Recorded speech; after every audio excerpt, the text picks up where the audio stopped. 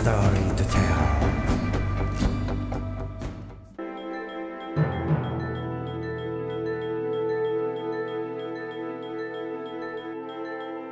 The Saab 37 Viggen is a single-engine medium-range multi-role fighter built in Sweden between 1970 and 1990 to replace the Saab 32 Lansen.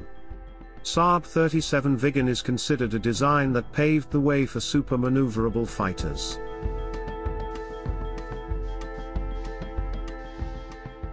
Saab 37 made its maiden flight on February 8, 1967, and entered service in 1971.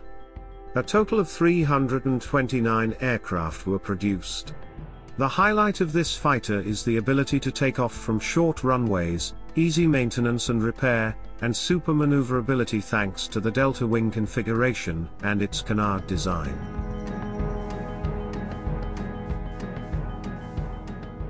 The main wings are low-mounted, delta-shaped, extending from the body midsection to the exhaust.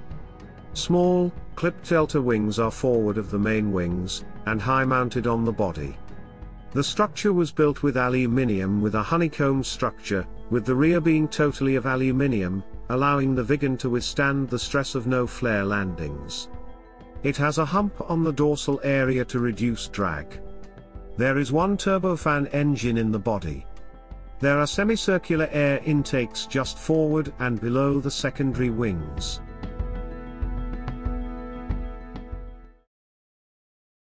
Originally, the British Rolls-Royce Medway engine had been selected to power the Viggen, but eventually Saab chose to adopt a licensed production version of the American Pratt & Whitney JT8D engine, the Volvo RM8B, instead.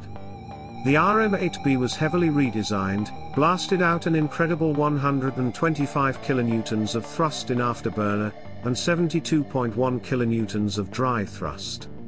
The aircraft can accommodate flight at Mach 2.1 maximum speed, operating range 2,000 kilometers, service ceiling at 18,000 meters, rate of climb 203 meters per second.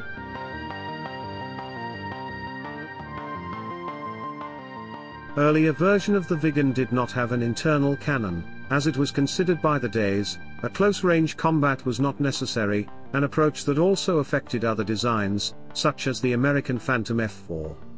The mistake of the basic version had now been remedied by building a 30mm Oerlikon cannon in the fuselage. A weapons load of up to 7,000 kilograms could be accommodated on 9 hardpoints.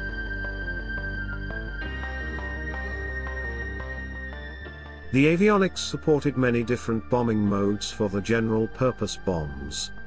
Toss bombing, dive bombing, high and low drag methods all are programmed in, giving the pilot lots of flexibility when it came to bomb employment. On a typical attack run, the Viggen would move to its target fast and low. The powerful engine gave it the capability to go supersonic at low levels. At a low altitude, the AJ-37 Viggen was one of the fastest aircraft in the world.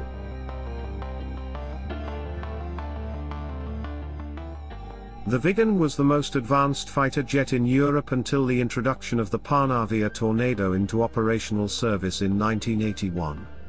The basic platform was the AJ-37 Strike Fighter, to be followed by SF-37 aerial reconnaissance versions, and the all-weather fighter interceptor JA-37.